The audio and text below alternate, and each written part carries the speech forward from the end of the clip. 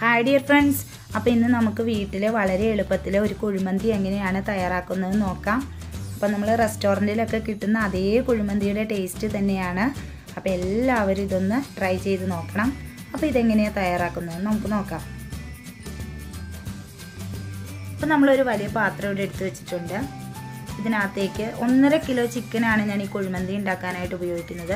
അപ്പോൾ ആ 1.5 കിലോ ചിക്കന് ആവശ്യമായിട്ടുള്ള എരിവിന്, അപ്പോൾ ഒരുപാട് എരിവിൻ്റെ ആവശ്യമില്ല, അപ്പോൾ എരിവിന് ആവശ്യമായിട്ടുള്ള കുരുമുളക് പൊടി ഒരു 2 ടീസ്പൂൺ കുരുമുളക് പൊടി മതിയാവും.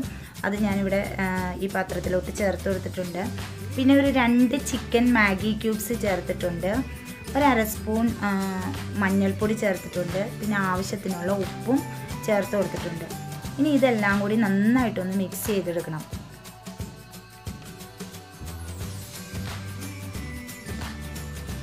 നമുക്ക് കുറച്ച് വെള്ളം കൂടി ചേർത്തിട്ട് ഇതൊന്ന് കുഴച്ചെടുക്കാം.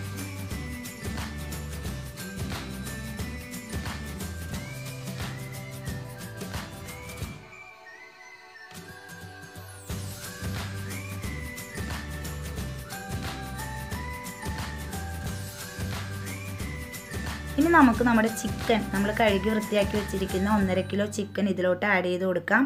എന്നിട്ട് ആ ചിക്കനിൽ നന്നായിട്ട് ഈ മസാല ഒന്ന് പിടിപ്പിക്കണം, മസാല ഒന്ന് തേച്ച് പിടിപ്പിക്കണം.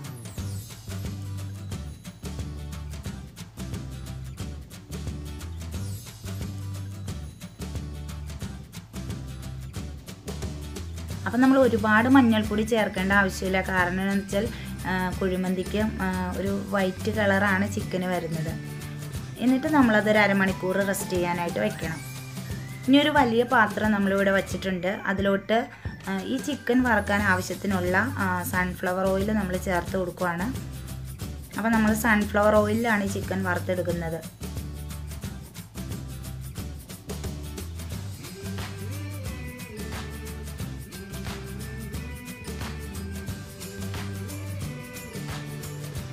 അപ്പം നമ്മൾ ചിക്കൻ ഇവിടെ വറുത്തെടുക്കാനായിട്ട് വച്ചിട്ടുണ്ട്. ഒരു മീഡിയം ഫ്ലെയിമിൽ വെച്ച് കൊടുക്കുക. അപ്പോൾ ഈ ചിക്കൻ്റെ ഒരു വശം വെന്ത് കഴിയുമ്പോഴത്തേക്കും നമ്മളതൊന്ന് തിരിച്ചിട്ട് കൊടുക്കണം.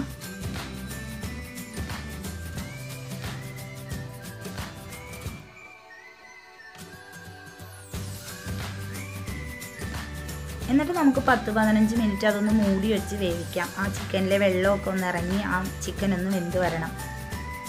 ആ സമയം കൊണ്ട് നമുക്ക് ഇതിനകത്തോട്ട് വേണ്ട ഒരു മസാല തയ്യാറാക്കാം. അതിന് വേണ്ടിയിട്ട് ഞാൻ 2 തക്കാളി എടുത്തിട്ടുണ്ട്. അതുപോലെ ഒരു 10-20 അല്ലി വെളുത്തുള്ളി എടുത്തിട്ടുണ്ട്. പിന്നെ ഒരു 2 കഷ്ണം ഗ്രാമ്പൂവും ഒരു 3-4 കറുകപ്പട്ടയും പിന്നെ 2 മാഗി ക്യൂബ്സും കൂടി ഞാൻ ഒരു മിക്സിയുടെ ജാറിലോട്ട് ചേർത്ത് കൊടുത്തിട്ട് അതൊന്ന് നന്നായിട്ട് നല്ല പേസ്റ്റ് പോലെ അടിച്ചെടുക്കുകയാണ്.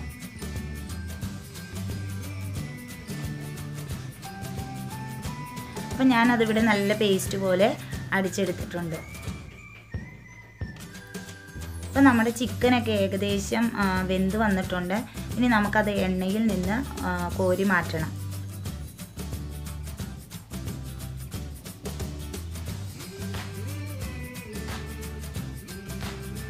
ഇനി അതേ സെയിം എണ്ണയിലോട്ട് നമ്മൾ അരച്ച് വെച്ച അരപ്പ് ചേർത്ത് നന്നായിട്ട് വഴറ്റി കൊടുക്കണം. ഒരു ശകലം വെള്ളം കൂടി നമ്മൾ ചേർത്ത് നന്നായിട്ട് വഴറ്റി കൊടുക്കണം. ആ ഒരു പച്ചമണമൊക്കെ, അരപ്പിൻ്റെ ഒരു പച്ചമണമൊക്കെ മാറുന്നത് വരെ നന്നായിട്ട് അതൊന്ന് വഴറ്റി കൊടുക്കണം. അപ്പോൾ നമ്മൾ ഈ ചിക്കൻ ഒന്ന് ഫ്രൈ ചെയ്തിട്ട് ഈ കുഴിമന്തി ഉണ്ടാക്കുന്നത് കൊണ്ട് വളരെ ടേസ്റ്റാണ് ഈ കുഴിമന്തി കഴിക്കാനായിട്ട്.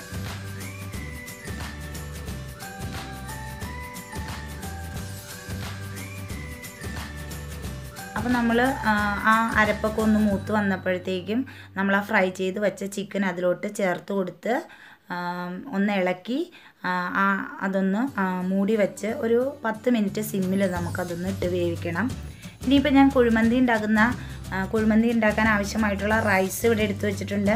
ഇതിപ്പോൾ ഞാൻ ഓൾറെഡി വേവിച്ച് വെച്ചതാണ്. ഞാനതെങ്ങനെയാണ് വേവിക്കുന്നതെന്ന് ഇതിൽ കാണിച്ചിട്ടില്ല. വേറെ ഒന്നുമില്ല, നമ്മൾ സാധാരണ ബിരിയാണിക്ക് റൈസ് ഉണ്ടാക്കുന്നത് പോലെ തന്നെയാണ്. വെള്ളത്തിൽ കുറച്ച് പട്ടയും ഗ്രാമ്പും ഒക്കെ ചേർത്തിട്ട് ഉപ്പുമൊക്കെ ചേർത്തിട്ടാണ് നമ്മൾ ഈ റൈസ് വേവിച്ചെടുത്തിരിക്കുന്നത്. പിന്നെ ഞാനിതിലോട്ട് അല്പം ഇഞ്ചി വെളുത്തുള്ളി പേസ്റ്റും അതേപോലെ തന്നെ ഒരു 2 പച്ചമുളകും കൂടി ഞാൻ അരി വേവിച്ചപ്പോൾ ചേർത്തിട്ടുണ്ട്. ഇപ്പോൾ നമ്മുടെ ചിക്കൻ മസാല ഏകദേശം റെഡി ആയിട്ടുണ്ട്. ഇനി നമുക്ക് അതിൻ്റെ മേളിലോട്ട് നമ്മൾ തയ്യാറാക്കി വെച്ചിരിക്കുന്ന ആ റൈസ് ചേർത്ത് കൊടുക്കാം. എന്നിട്ട് അതൊന്ന് ലെവൽ ചെയ്ത് കൊടുക്കണം.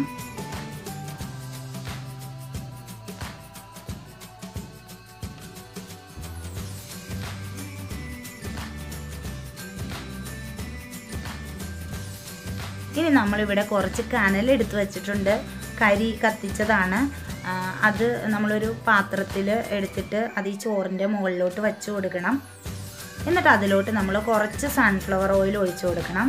അപ്പോൾ നല്ല കനലാണിത്. അതിലോട്ട് കുറച്ച് സൺഫ്ലവർ ഓയിൽ ഒഴിച്ചു കൊടുത്തിട്ട് അപ്പോൾ തന്നെ ആ പാത്രം നമ്മൾ മൂടി വയ്ക്കണം.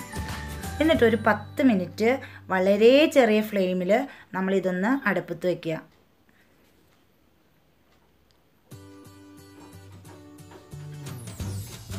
10 മിനിറ്റ് കഴിഞ്ഞു. നമുക്കിനി ആ കരി അതിൽ നിന്ന് എടുത്ത് മാറ്റാം.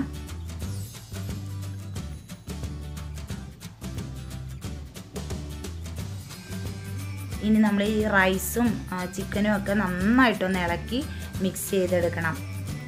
നല്ല കുഴിമന്തിയുടെ മണം, നമ്മുടെ റെസ്റ്റോറൻറ്റിലൊക്കെ കിട്ടുന്ന കുഴിമന്തിയുടെ മണമൊക്കെ വരുന്നുണ്ട്. പട്ടിപ്പൊളി ടേസ്റ്റാണിത്. കഴിക്കാനും വളരെയധികം ടേസ്റ്റോടുകൂടി നമുക്ക് കഴിക്കാൻ പറ്റുന്നൊരു ഡിഷാണിത്. അപ്പം നമ്മുടെ കുഴിമന്തി ഇവിടെ റെഡി ആയി കഴിഞ്ഞു. ഇത് കാണുമ്പോൾ തന്നെ നമുക്ക് കഴിക്കാനായിട്ട് തോന്നും. അപ്പോൾ തീർച്ചയായിട്ടും എല്ലാവരും ഇത് ട്രൈ ചെയ്യണം. വളരെ എളുപ്പത്തിൽ നമുക്ക് വീട്ടിൽ തന്നെ നമുക്ക് ഈ കുഴിമന്തി തയ്യാറാക്കി എടുക്കാം. അപ്പോൾ എല്ലാവരും എൻ്റെ വീഡിയോ കാണണം. അതേപോലെ തന്നെ നിങ്ങൾ ഷെയർ ചെയ്യണം, ലൈക്ക് ചെയ്യണം, കമൻറ്റ് ചെയ്യണം. അപ്പോൾ പുതിയൊരു വീഡിയോ ആയിട്ട് വരുന്നത് വരെ ടാറ്റാ.